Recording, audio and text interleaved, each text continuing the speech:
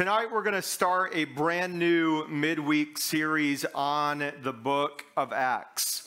The book of Acts consists of 28 chapters, and we're going to try to cover as much as possible to ensure that you receive a solid overview of this powerful book. It's one of my favorite books in all of Scripture because there's so many instances of the power of God, of the supernatural, of the miraculous. And so this book here, the book of Acts, it records the birth of the church. And it also records many powerful miracles of the Holy Spirit throughout these 28 chapters. And although the book of Acts was written sometime between 60 and 69 AD, it is still being written today.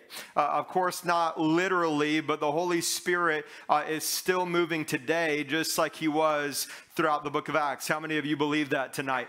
How many of you believe that just as God poured out his Spirit, just as the sick were healed and the lame walked and the possessed were delivered, how many of you believe that we can still encounter the power of the Holy Spirit just like they did in the book of Acts? If you believe that, give God a shout of praise.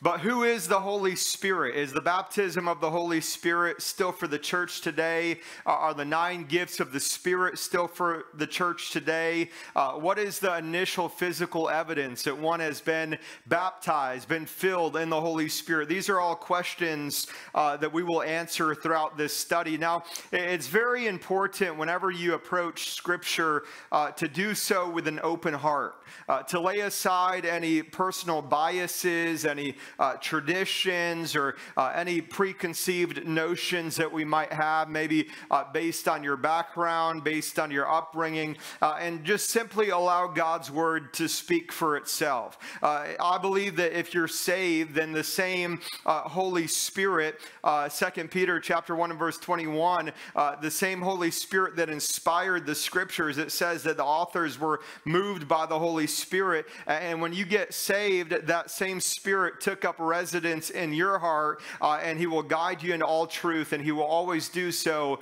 in accordance with God's word. Now, my highest allegiance is to the word of God. It's not to a denomination. It's not to a religious background. It's not to any church traditions or to even certain influential teachers. No, your highest allegiance must always be to God's word, and anything that goes contrary to God's word, it must be dismissed. Now, let me add an addendum to that tonight before we really get started. The baptism of the Holy Spirit, it's not a Pentecostal thing. It's not a charismatic thing. It's not a Protestant thing. It's not a Church of God thing or an Assemblies of God thing. No, it's a Bible thing. All you've got to do is open up the book. It's all right there in front of you. And so as we make our way throughout the book of Acts, I really encourage you to let it challenge you. You know, I think that there's really 2 different ways that we can approach Scripture when we're studying Scripture. We can either go into Scripture with these preconceived ideas and then try to validate our preconceived notions through the Scriptures, or we can just go into Scripture with an open heart, pull out the truths from the Word of God, and then form our belief from that. And that's really how we want to approach the Word of God. We want to go at it with an open heart and just say, Lord, speak to us, God. Open up the things that you want us to see. Open up the things that you want us to hear. And maybe there's someone listening tonight. Maybe you grew up in a background that didn't believe in the baptism of the Holy Spirit. Maybe just like I did when I was younger, I grew up in a lot of Baptist churches where they did not believe that speaking in tongues was still for today. They did not believe that the 9 gifts of the Spirit were still for today. But God showed me something else. He showed me that the power of the Holy Spirit is still for the church. He baptized me in the Holy Spirit. And can I just tell you today, man came too late to tell me that God isn't real. Man came too late to tell me that the baptism of the Holy Spirit is no longer for the church. Man came too late to tell me that the 9 gifts of the Spirit ceased at the times when the early apostles passed away or when the canon of Scripture was completed. All of that is still for the church today. And so we're going to primarily go verse by verse throughout this study. But really, we want you to leave each service with fresh insight to the Scriptures.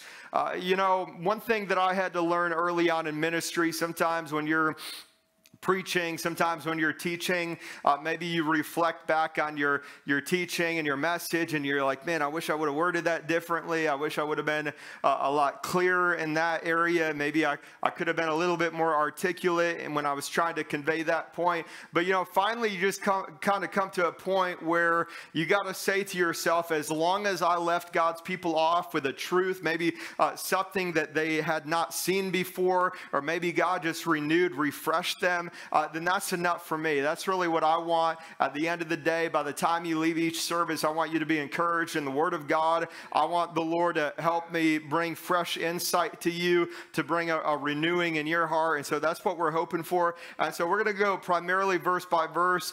There will probably be some sections of the book of Acts, because it's 28 chapters. We're probably going to summarize certain parts of it just for the sake of keeping our flow. But as we have gone through many different books of the Bible, we've been studying all sorts of different books, verse by verse. We've gone through 1st and 2nd Timothy. We've gone through Titus. We've gone through all these different books. And of course, our studies, they're not exhaustive, and there's always going to be so much more that we could teach on and so much more that we could expound on. But really, our attempt is to really teach the scriptures as straightforward as possible, so that really you retain the most essential and foundational doctrines throughout these books. And so here in this book, we're going to see when God first pours out his Spirit into the church. We're going to see many instances of the supernatural, of the miraculous. But, my desire when we go through this book, the book of Acts, my desire is that you would not just see it from a historical perspective, because God is the same yesterday, today, and forever. And so what he did back then in the book of Acts, he's still wanting to do today. I remember hearing a prophecy years ago, and the prophecy was this: read the book of Acts and get ready. That was the message. Read the book of Acts and get ready, because God is the same God that he's always been. And Jesus said, greater things shall you see. And so I hope that when we go through this book, you don't just say, man, that was really awesome that God did that back then, but rather that it would build faith in your heart today to believe God for the supernatural, to believe God for the miraculous, to say, Lord, use me to walk in your power, to walk in the presence of the Holy Spirit, to see souls saved, to see lives transformed, to see the sick healed, to see the possessed delivered, to see those that are bound and broken set free by the power of God. I really hope that it stirs up faith, because faith comes by hearing, and hearing by what? The Word of God. And so when we go through the Word of God, you have the opportunity to reach out by faith, and God will build that faith on the inside of your heart. God said in Malachi chapter 3 and verse 10 to put him to the test, to try him. And so God wants us to test him in a good way. God wants you to step out in faith and believe him for the supernatural. And so he's still a miracle working God, and he's still working miracles amongst his people. And so as we begin this study, let's pray and welcome the Holy Spirit to bring fresh, transformative insight to our lives. Amen. Heavenly Father, we come to you, Lord, in the mighty name of Jesus. Lord, we thank you for your word tonight, God. We thank you for the presence of the Holy Spirit, Lord. You said that you would not leave us as orphans, oh God. Lord, we thank you, Lord, that you sent us another, that you sent us a comforter. You sent us the power of the Holy Spirit. And Lord, we welcome your Spirit throughout this study, Lord. We pray, God, that you would anoint our eyes to see that which you want us to see, Lord, that you would help us to open up our hearts to what you want to speak to us. And Lord, we thank you for it. In Jesus' mighty name we pray. And everybody said amen and amen. As we like to do with each study, with each book that we break down, we really like to first give you some background to contextualize our teaching. And so they can put that first slide up there, because for some of you it might be hard to read, but this is just encouragement for you to sit up closer, amen. But this just kind of gives some background. Don't worry, I'll read it if you can't see it. But the author of the book of Acts, of course, was Luke. Luke was a physician. Now, Luke was actually the only Gentile writer of the Word of God. I heard a preacher say the other day that all of Scripture was written by Jewish people. Technically, that's not the case. Luke, he was a Gentile. He's the only Gentile writer of Scripture. And this book was written sometime between 60 and 69 AD. Again, it was written sometime between 60 and 69 AD. As I mentioned, Luke, he was a physician, and he was also a traveling companion of the Apostle Paul. He traveled with Paul.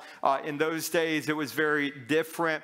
If you're a doctor today, if you're a physician, there's kind of some clout that comes with that. Back then, it was different. You were basically a slave. Many people that were wealthier, they had a personal physician. And so Luke, he was a physician. And the book of Luke and the book of Acts was both written by the same Luke. But another thing to mention is that they were both addressed to Theophilus. You see that in the beginning of the book of Luke. You also see that here in the book of Acts, that it was written to somebody by the name of Theophilus. Now, there's some debate as to who and what Theophilus is, but it's really one of two things. I put them up on the screen here, but it was either Luke's employer, because as I mentioned, as a physician in that day, you were probably somebody's slave. You belonged to them, and you're basically employed by them. And so Theophilus could have been that to the Apostle Paul, to Luke. But it also could have been a pseudonym for the church, because Theophilus in the Greek, it means lover of God. And so I think more than likely he was speaking of a certain person, but some people think, again, that it was a pseudonym just to describe the church, speaking of the lovers of God, speaking of all believers. But this book here, the book of Acts, it's referred to as the Acts of the Apostles, but really a better title for this book would be the Acts of the Holy Spirit through the Apostles. Now, again, it's referred to as the Acts of the Apostles, but it really could be called the Acts of the Holy Spirit through the Apostles, or you could say the Acts of Jesus through the Apostles. He can go ahead and put up that second slide there. The book of Acts, it's a book about the Holy Spirit and about the church. Now, the word Holy Spirit is referenced in some form or fashion about 57 times throughout the book of Acts. Again, the words Holy Spirit are referenced around 57 times in the book of Acts. Now who is the Holy Spirit? I think that because this book focuses a lot on the Holy Spirit, I think that we should spend some time talking about the Holy Spirit. But the Holy Spirit, he's a real being. He's the third person of the Trinity. The Bible displays God as one God revealed in three different persons: God the Father, God the Son, and God the Holy Spirit. And so the Holy Spirit, he's not electricity. He's not a thing. He's not an it. He's not mere hype or emotion or goosebumps. No, the Holy Spirit is a person. In fact, Jesus, he uses personal pronouns about the Holy Spirit back when pronouns actually meant something. Jesus, he used different personal pronouns about the Holy Spirit. You see that in John chapter 14. If you go to John chapter 14, beginning in verse 16, Jesus said, "And I will pray the Father, and he will give you another helper, that he may abide with you forever, the Spirit of truth, whom the world cannot receive, because it neither sees him nor knows him. But you know him, for he dwells with you and will be in you."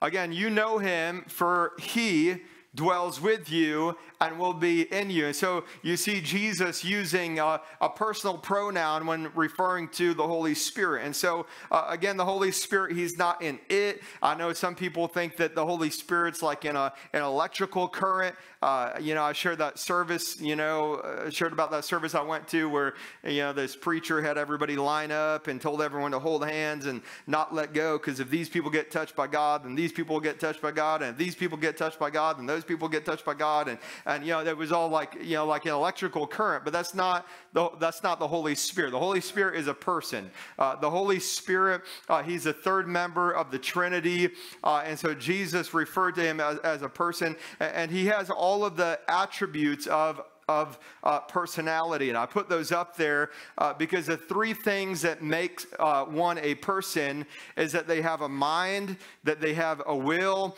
and that they have emotion. Again, the three attributes of personality is mind, will, and emotion. We know that the Holy Spirit has a mind because in 1 Corinthians chapter 2 and verse 11, it says, "For what man knows the things of a man except the spirit of the man which is in him?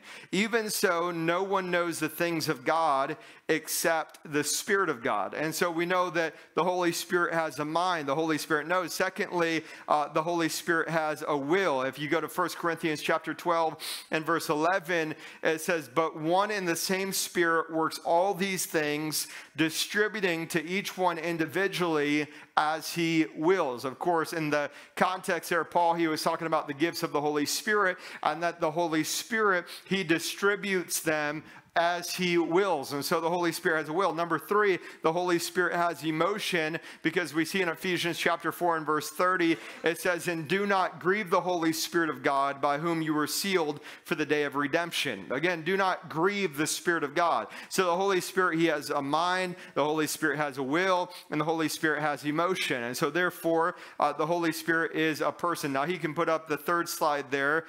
When it comes to the Holy Spirit, the Holy Spirit has always existed, being co-equal and co-eternal with God.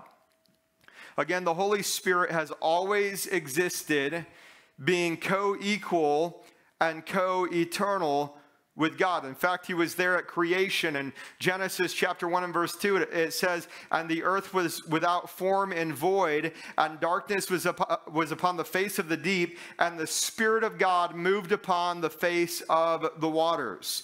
We know that the Holy Spirit, he empowered specific individuals in the Old Testament. Moses, he was filled with the Spirit. Gideon and Samson and David, just to mention a few, they were filled with the Spirit of God. Now, the difference between the Old Testament and the New Testament is what we see in the book of Acts, and it's here on the screen here, which is letter C, that the Holy Spirit, he became available to all believers at the time of Pentecost. And so it's not that the Holy Spirit just suddenly shows up on the world scene here in the book of Acts, but back in the Old Testament, he would come upon certain individuals. The Holy Spirit, he would come upon an individual to complete a specific task, but once that task was completed, the Holy Spirit had to remove himself because the debt of sin had not been paid. And so the Holy Spirit could come upon somebody, but he could not reside within us until our sins had been atoned for. And so he would come upon prophets, and he would come upon kings, and he would come upon craftsmen and come upon preachers to complete a specific work, but then the Spirit of God would have to remove himself. But on the day of Pentecost, which we're going to see in Acts chapter 2, the Holy Spirit was then made available to all believers. For anybody who will believe, they can receive the power of the Holy Spirit, and the Holy Spirit will not just come upon you, but the Holy Spirit will reside in you. And so we're going to be talking more about that. He can put up the next slide there, because the book of Acts, it's not just about the Holy Spirit, but it's also about the church. And so, for those of you who don't know, first I'll mention what I put up there, that the word church is actually mentioned about 20 times in the book of Acts, and it's a Greek word, ekklesia, which simply means the called out ones. And that's the real literal definition of the church. It's the called out ones. Many people view the church as a church building or a denomination or a group of people, but the universal body of Christ that goes far beyond any denomination, any organization, any movement, any church. The church, it speaks of those who have been called out. How many of you know that we've been called to be separate from the world? We've been called out to be different and distinct. And so what we're going to see here is we're going to see the birth of the church, and really the church begins when Jesus ascends, and really what he does is he hands the baton of ministry to the believers to reach a lost and a dying world. And so the Holy Spirit, he comes and he empowers and he fills the early church, and subsequently all believers of Christ, we are now an extension of Christ's ministry in the world. And so the church began when Jesus' earthly ministry was completed. When he ascended to heaven, he passed the baton unto the church, unto the believers. And so now we are the hands and feet of Jesus. Now we are carrying out the ministry of Jesus. And that's when the church is going to begin here in the book of Acts. We're also going to see the second thing on the list here is the growth of the church. And I have in parentheses numerically and spiritually. We're going to see that from the very beginning, on the day of Pentecost, when Peter preached under the anointing of the Holy Spirit, that 3,000 people got saved just in one day. And so that's some of the numerical growth, but then they're going to continue to grow in the grace and knowledge of Jesus Christ, and they're going to go out in the power of the Holy Spirit, and they're going to preach the Word of God and spread the gospel. We're also going to see the third thing on here, the unity of the church. The Bible will say that they were all in one accord.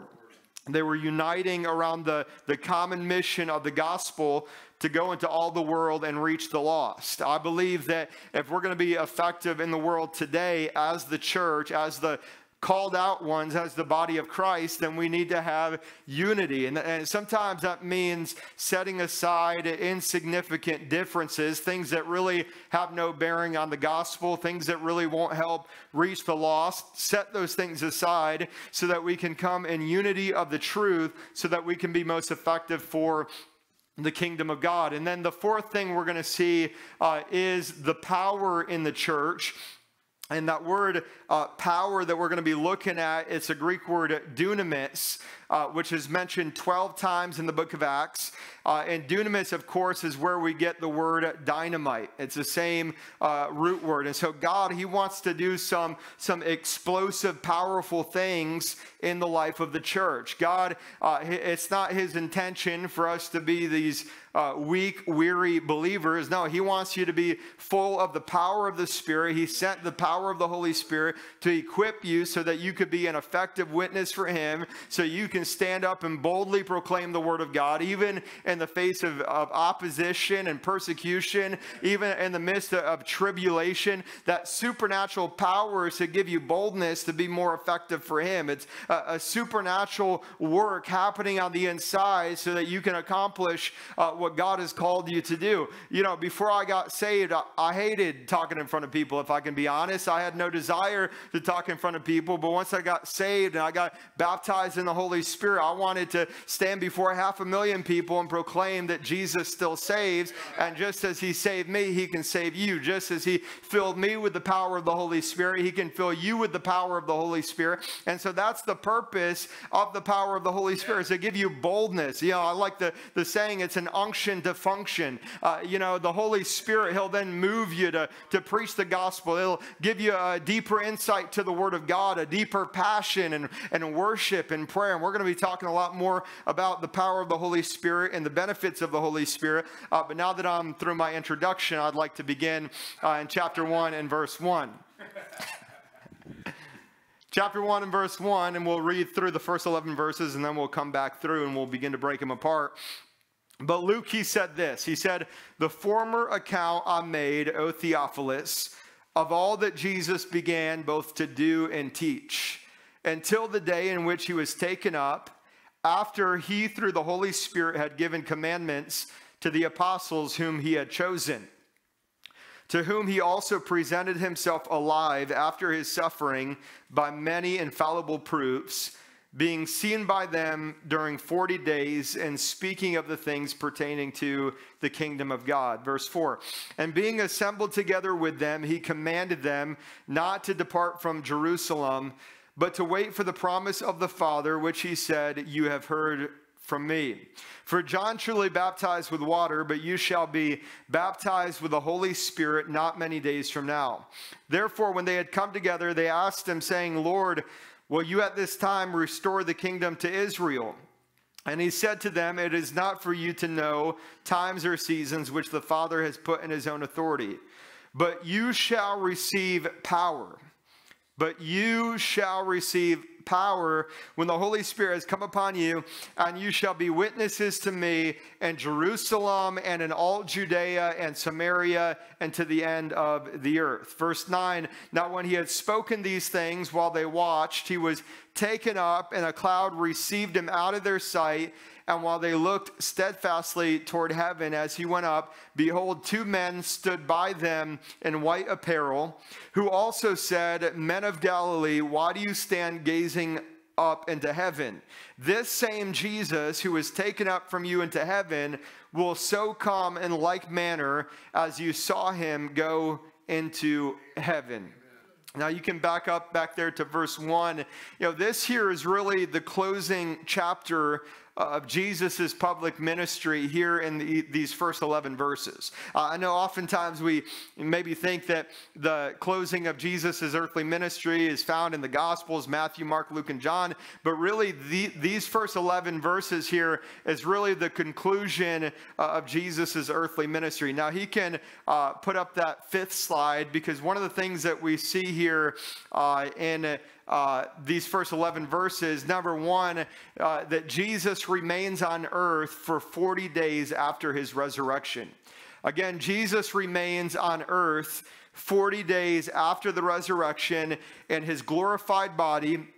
And that's what we read there in verse 3. In fact, if you go to 1 Corinthians chapter 15 and verse 6, it says that Jesus even appeared to over 500 people at one time after being resurrected. And so sometimes we forget about that time frame between when he was resurrected and he was ascended. But there is a lot that Jesus did. Jesus wasn't just hanging out on the beach for that time period. No, he was proving that he was the risen Son of God, that he was the risen Messiah. He provided many proofs that he was who he said he was, and he spoke of the kingdom of God. And there, back in 1 Corinthians, it said that at one point he even spoke to 500 people at one time. And so at various times over those 40 days, he gave many proofs that he was alive. Now, if you go back to that list, the second thing that we see in those first 11 verses is that Jesus reminds his disciples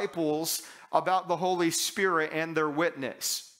Again, Jesus reminds his disciples about the Holy Spirit and their witness. And then the third thing that we see in these first 11 verses is that Jesus returns to heaven from earth. So if you go back there to chapter 1 and verse 1, he said, the former account I made, O Theophilus, of all that Jesus began to both do and teach until the day in which he was taken up, after he, through the Holy Spirit, had given commandments to the apostles whom he had chosen, to whom he also presented himself alive after his suffering by many infallible proofs, being seen by them during 40 days and speaking of the things pertaining to the kingdom of God. Now, the kingdom of God, it simply refers to where the king reigns. The kingdom of God is the idea that Jesus is king and Jesus is Lord, and that I have to submit to his lordship.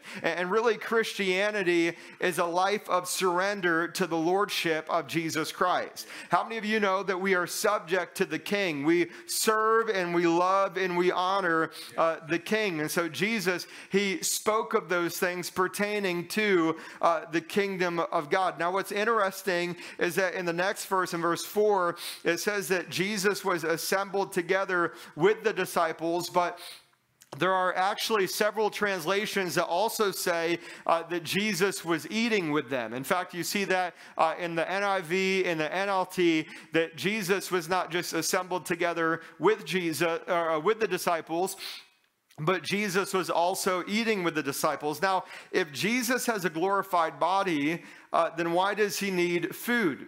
A glorified body does not need food for sustenance, but listen to this, y'all. When you get a glorified body, you get to eat for pleasure. Now, some of you right now, you already eat for pleasure, but you should probably just be eating for survival. But in that day, when you get a glorified body, you get to eat for pleasure and you don't have to eat for survival. And so Jesus, he's eating with them and he commands them in verse 4. It says, and being assembled together with them, he commanded them not to depart from Jerusalem, but to wait for the promise of the Father, which he said, you have heard from me. Now, it's important to mention that that word command there, it was a military command. And so when Jesus commanded the disciples here, he said, wait in Jerusalem, tarry in Jerusalem until you first receive the promise from on high, until you receive the power of the Holy Spirit. And so Jesus said, before you go out preaching, before you go out laying hands on the sick, before you go out and do missions, before you go out and do evangelism, he said, first wait in Jerusalem, wait for the promise of the Holy Spirit, wait for the promise of the Father, because he knew that they were going to need the power of the Spirit in order to be effective for him. This was not a suggestion. Jesus said, you know, if you got some time to stick around in Jerusalem before you go to Judea or Samaria, you know, it'd be nice if you could hang around. I've got something good for you. No, Jesus commanded them. He said, do not go forward. Do not step out into ministry. Do not try to do the work of God until you first receive the Spirit that is going to equip you to effectively do the work that I've called you to do. And so he commanded them, do not depart from Jerusalem, but to wait for the promise of the Father, which he said, you have heard of me. And then verse 5 says this, it says, for John truly baptized with water, but you shall be baptized with the Holy Spirit not many days from now. Again, John truly baptized with water, but you shall be baptized with the Holy Spirit not many days from now. Now, of course, the Holy Spirit, he's going to come to the church in Acts chapter 2 on the day of Pentecost. That is 50 days after the resurrection. Now, the word Pentecost, it comes from the Greek word pente, P-E-N-T-E, which literally means 50. And so these disciples, they waited for about 10 days for the Holy Spirit to come. Now, what's interesting is that they did not know how many days they were going to have to wait. They're just waiting for the Holy Spirit. Jesus said, wait for the Holy Spirit, and they just waited. You know, that's a lesson in and of itself, because so many of us, we want to hear when God's going to do something. We want to know when the miracle is going to come. We want to know when the breakthrough is going to come. And sometimes we just got to trust him. Sometimes we just got to believe him at his word, because if God said it's going to happen, it's going to happen. If Jesus said you're going to make it to the other side of the sea, you're going to make it to the other side of the sea. The storms might come, the oppositions might come, the trials might come, but you can hold fast to his unchanging word. You can know that he's going to do what he said he was going to do. And so Jesus told the early disciples, he said, wait in the upper room until the Holy Spirit comes. I'm not going to tell you when. I'm not going to tell you how. I'm not going to give you a breakdown of what it's going to be like. I'm not going to describe it to you. I'm not going to explain how it's all going to play out, but you just got to believe me. You just got to obey me. And so that's exactly what the disciples did. He just said, wait for the promise of the Spirit. In fact, in Luke chapter 24 and verse 49, Jesus said, behold, I send the promise of my Father upon you, but tarry in the city of Jerusalem until you are endued with power from on high. Now that word endued there literally means to be clothed. To be clothed with power from on high. Now you can see in greater detail in John chapters 14, 15, and 16. We won't go through all of them tonight, but you can see where Jesus spoke of the Holy Spirit, and he describes in great detail the ministry of the Holy Spirit. But if you come back here to verse 5, Acts chapter 1 and verse 5, what you notice here is that Jesus, he distinguishes between water baptism and the baptism of the Holy Spirit. Because as you know, John the Baptist, he baptized with water, but Jesus distinguished water baptism and the baptism of the Holy Spirit. Now, it's really important to see that, because a lot of people think that they're one and the same. And so if you ask a lot of believers out there, especially if they did not come from a Pentecostal or a Spirit-filled upbringing, and you ask them, have you been baptized in the Spirit? A lot of them will say yes. And then you ask them, well, what do you mean? They're like, well, I got water baptized when I was 12. And so they assume that it's the same thing. And some people think that when you get water baptized, some will acknowledge that it's a separate thing, but that it happens at the same time, if that makes sense. And so they will say, yeah, the baptism of the Holy Spirit is separate than water baptism, but yet they believe that they get water baptized at the moment, or they get baptized in the Holy Spirit at the moment that they're water baptized, if you're still with me tonight. But although that can take place, I've seen instances where you're water baptizing somebody, they just got saved, and then God baptizes them in the Holy Spirit. But what you see here is that Jesus, he makes a distinction between the two. Now, the word baptism, it's the Greek word baptizo, and it speaks of a full immersion, and it actually means to be overwhelmed with. Again, it speaks of a full immersion, and it also speaks of being overwhelmed with the Holy Spirit. The word picture there is that of a sunken ship. In other words, it's not just in the water, but it's fully submersed. It's fully immersed underneath the water. And you know, when you get saved, you enter into the water. When you get saved, the Holy Spirit comes to indwell inside of your heart. Every person that's saved, that's born again, the Holy Spirit takes up residence in their life. But there's a second work of grace that the Bible speaks of, and we'll have plenty of time to talk about it. But there's a second subsequent work of grace, and that's the infilling of the Holy Spirit. That's when you're immersed in the Spirit of God. You're like a sunken ship. You're like a sponge that can't contain any more water. And that's the idea of baptism. It's a full immersion in the Spirit of God. And so Jesus says this is when you're going to be overwhelmed by the Holy Spirit. When the Holy Spirit comes upon you, he does so in a powerful, overwhelming way. Now, I want to take you to a quick passage of Scripture before we go on in the book of Acts, because I think it's important to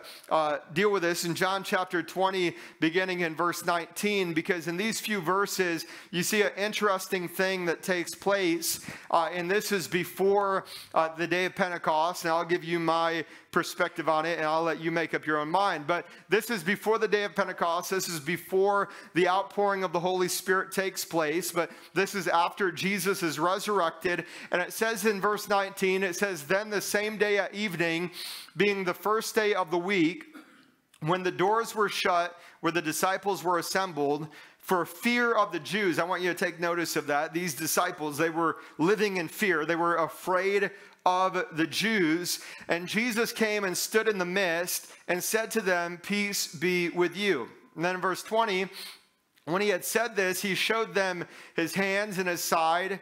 And then the disciples were glad when they saw the Lord. Verse 21. So Jesus said to them again, "Peace to you. As the Father has sent me, I also send you." And then in verse 22, it says this, "And when he had said this, he breathed on them and said to them, 'Receive the Holy Spirit.'" Amen. So the question is, what is this that took place here? Because this is before we see the Holy Spirit poured out in Acts chapter 2. And yet Jesus tells these disciples, receive the Holy Spirit. Well, my personal view on this was that this was a temporary endowment of power based off of the circumstances that they were going through. They were living in fear at that time. And just as you see throughout the Old Testament, the Holy Spirit would come upon individuals for battle. The Holy Spirit would come upon David to take on Goliath. I believe this was a temporary endowment of power. There are some that believe that these disciples at this time got baptized in the Holy Spirit like they did in Acts chapter 2. I differ from that view, but I just want to let you glance at that just so you can see it. But if you go back to Acts chapter 1 and verse 5, Acts chapter 1 and verse 5, it says, "For John truly baptized with water, but you shall be baptized with the Holy Spirit not many days from now." Now, as I've mentioned, this baptism, the baptism of the Holy Spirit, it's a second work of grace. It happens sometime after you get saved. Sometimes it's right after you get saved.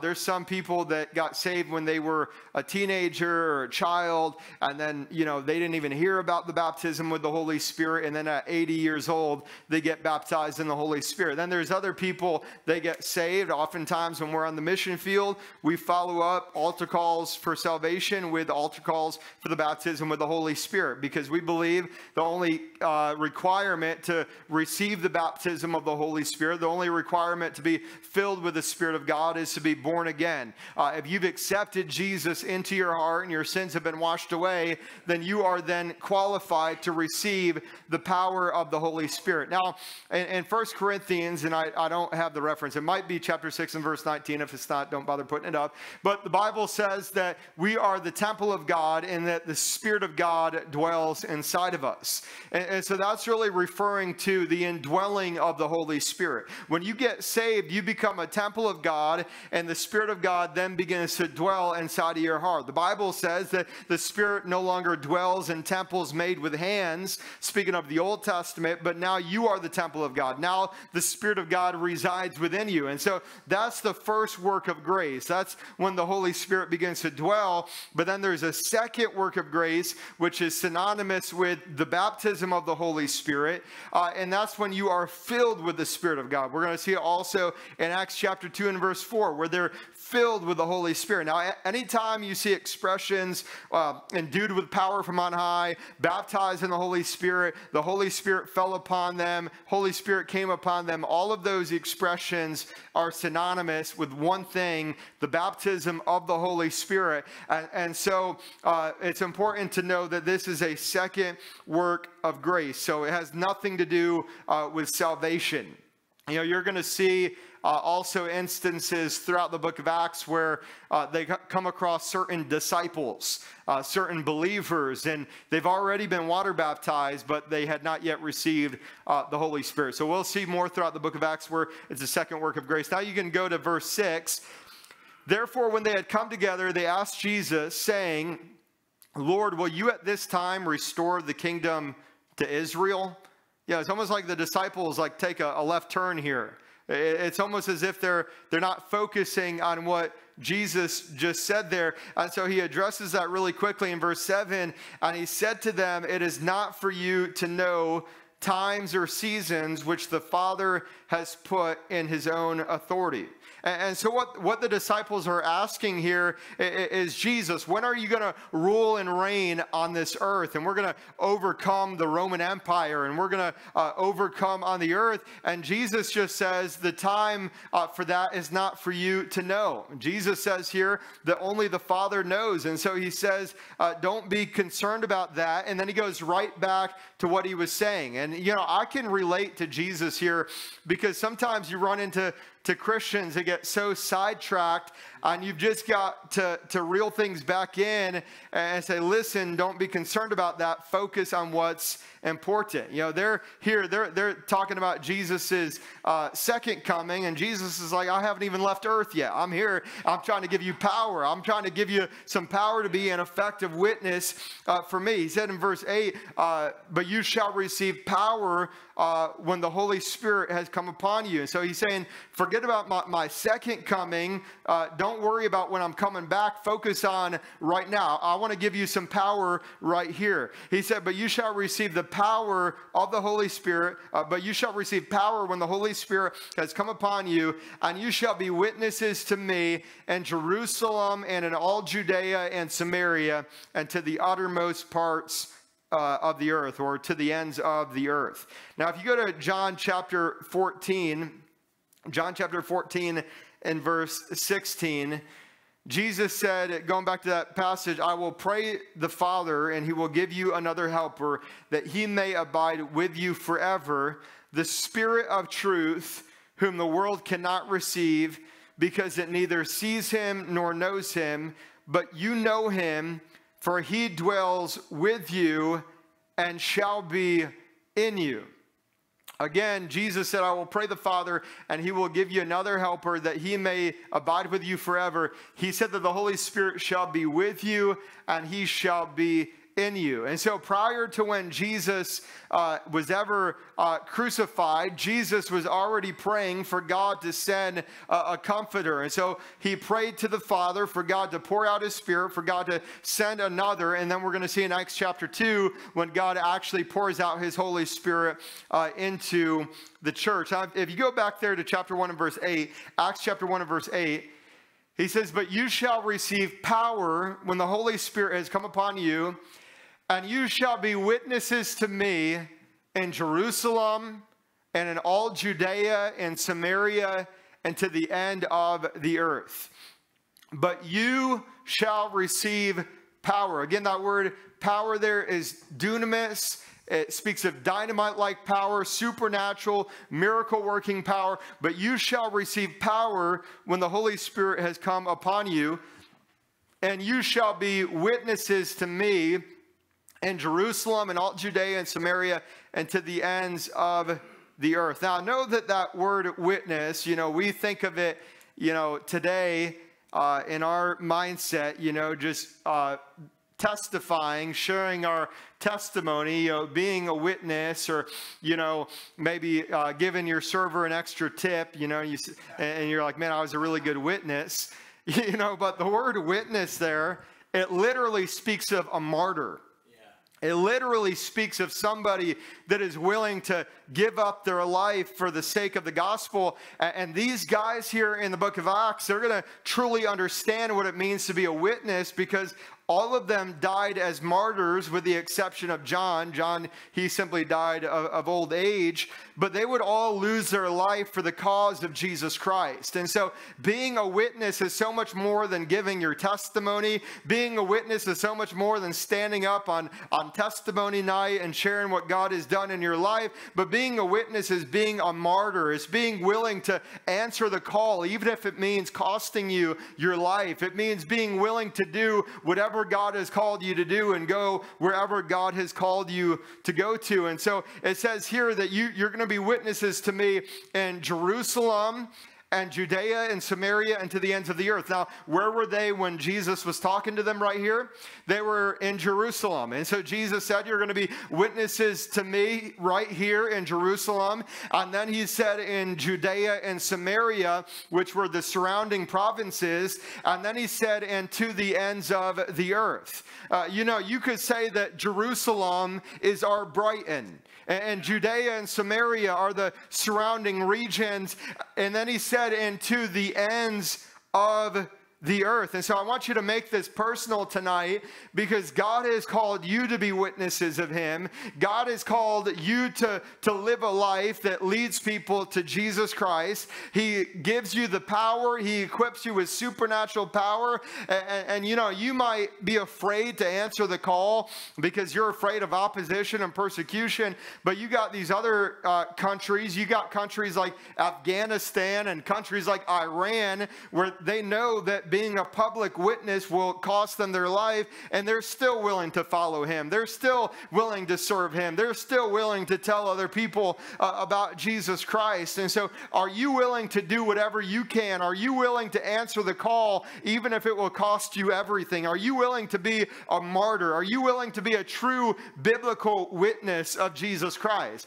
The power of the Holy Spirit is there to equip you to be a martyr for Jesus, to be an effective witness for Jesus Christ. When I would go to murder capitals of the world to preach the gospel, I realized the danger in those countries. I realized how serious some of those areas were that we were going. I remember we were in the #1 murder capital of the world, San Pedro Sula, Honduras, and we got lost. And so we rolled down the window to get directions from somebody, and they just sprinted away. They thought we were going to hurt them.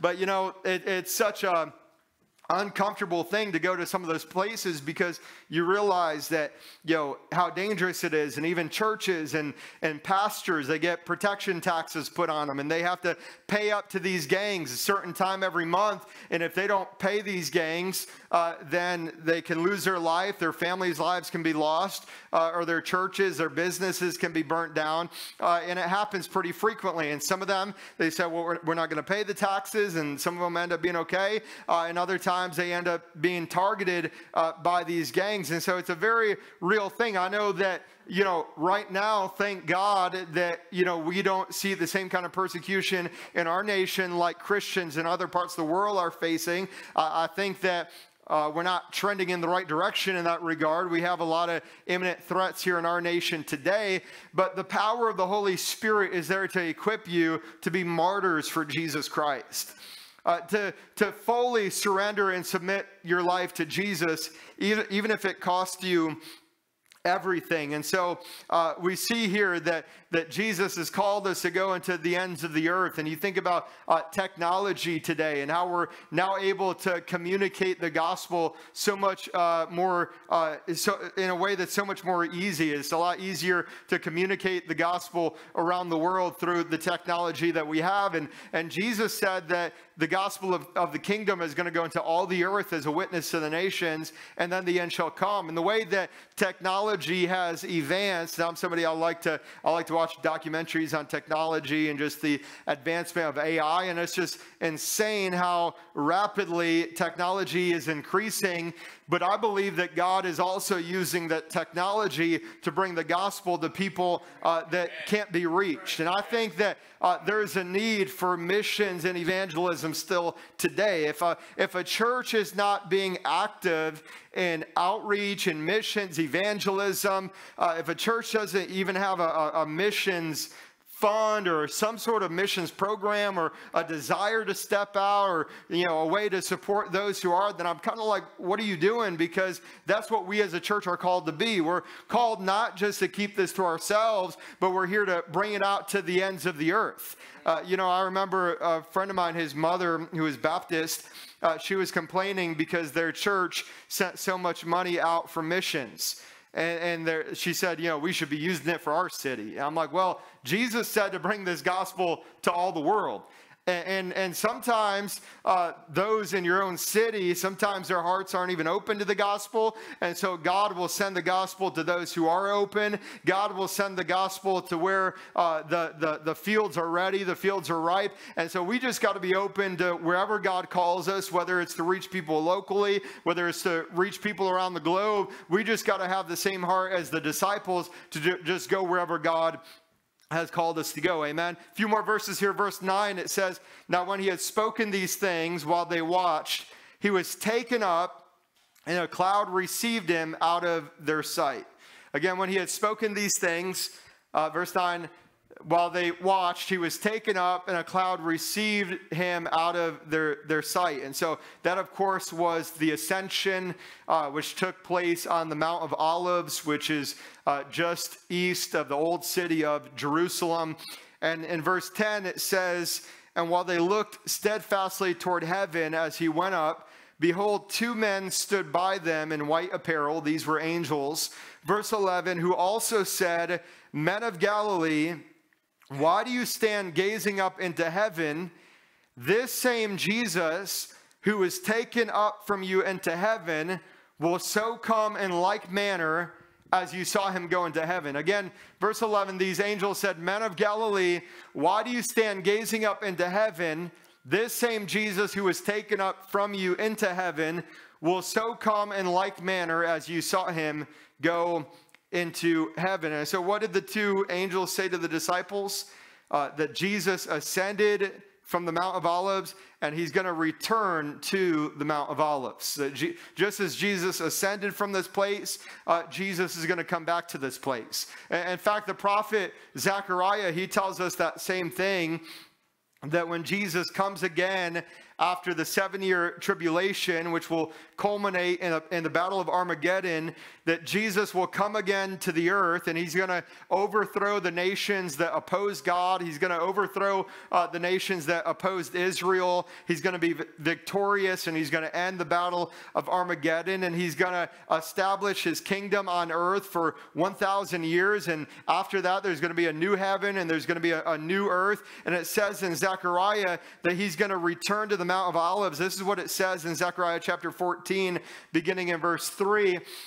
Zechariah chapter 14 and verse 3, it says, then the Lord will go and fight against those nations as he fights in the day of battle. And in that day his feet will stand on the Mount of Olives, which faces Jerusalem on the east. And the Mount of Olives shall be split in two from east to west, making a very large valley. Half of the mountain shall move toward the north, and half of it toward the south. Then you shall flee through my mountain valley, for the mountain valley shall reach to Azel. Yes, you shall flee as you fled the earthquake in the days of Uzziah, king of Judah. Thus the Lord my God will come, and all the saints with you. And so the Bible describes through Zechariah that there's going to be a great earthquake whenever Jesus returns after the battle of Armageddon, and that the Mount of Olives are going to be split into two, causing a new valley, and that Jesus, he's going to establish his kingdom for 1,000 years. And so those angels back in Acts chapter 1 and verse 11,